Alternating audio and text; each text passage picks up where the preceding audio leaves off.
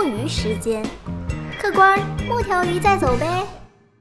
大家好，欢迎来到摸鱼时间。今天摸鱼将继续为大家介绍国产动漫《魔道祖师》。魏无羡与蓝忘机二人被困于妖兽洞中数日，魏无羡由于体力不支昏睡过去，醒来后便发现自己已经回到了江家府邸莲花坞。原来在他昏迷中，江澄终于带援兵赶到，救了二人。在洞中同生共死的这几日，魏无羡与蓝忘机也培养出了深厚的情谊。回到莲花坞不久，温家人以魏无羡与温家作对为由前来江家闹事，双方激战。江澄母亲于夫人危难之际将江澄魏无羡送走，并将紫电指环交于江澄。温家人随后血洗莲花坞，江澄父母双双战死。为排除后患，温家人对魏无羡和江澄下达追杀令。逃亡途中，江澄为救魏无羡被温家抓获，体内金丹被剖出。温家虽心狠手辣，但为旁支却世代习医，只救人不杀人。而从属此支的温情温宁姐弟帮助魏无羡救出了江澄。后魏无羡隐瞒江澄，在温情帮助下将自身金丹移给了江澄，为兄弟义气，从此甘为平庸之人。随后魏无羡被温氏抓获，并被弃至夷陵乱葬岗。乱葬岗尸横遍野，怨气冲天，活人只会有去无回。此后魏无羡失踪，无论蓝忘机向生者打探，还是向亡者问灵，都得不到丁点消息。云梦江氏覆灭后，岐山温氏气焰更盛，凡违背其意愿者，皆招致杀身之祸，所到之处生灵涂炭。广受欺压的江湖仙门义士终于决定合力讨伐温氏，发动射日之争。尽管百家联合，奈何温氏势力太过庞大，伐温大军节节败退。江澄与蓝忘机拼死抵抗，危难时刻，修成轨道的魏无羡归来，知鬼敌称亲，驾驭凶尸，解除危机。邪道损身，更损心性。蓝忘机劝魏无羡与其同回云深不知处，净化邪气。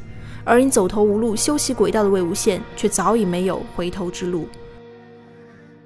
恕江某直言，无论魏无羡是对是错，他都是我云梦江氏的人。就算要追究，也轮不到你姑苏蓝氏来惩治。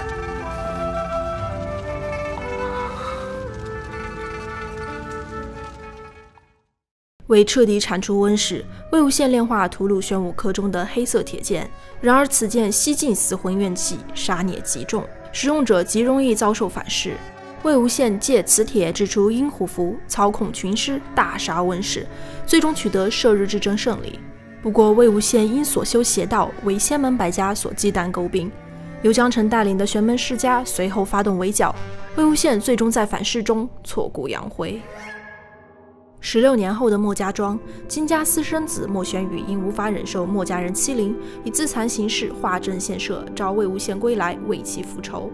恰逢鬼手在墨家庄作祟，魏无羡在协助蓝家小辈制服鬼手中与蓝忘机重逢。尽管魏无羡现在寄魂于墨玄宇的身体，但因吹奏了少时蓝忘机在洞中哼过的旋律，顷刻间被蓝忘机认出，带回了云深不知处。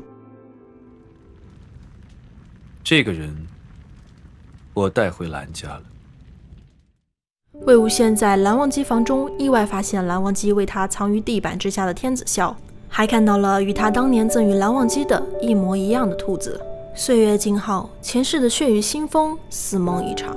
至于16年前到底发生了什么，16年后魏无羡、蓝忘机二人又会有怎样的缘分，将会在接下来的几季动漫中继续展开。魔道祖师的故事情节跌宕起伏，剧情扣人心弦。宏大的架构下，是难测的人心，也是易懂的真情。正道不一定等于正义，魔道也未必就是十恶不赦。只要心存善良，邪魔外道也能练就一身浩然正气。故事中的每个人都是复杂多面的，很多选择是迫不得已，爱恨情仇也因此而生。他们被爱情、友情和亲情所伤，却也被其治愈。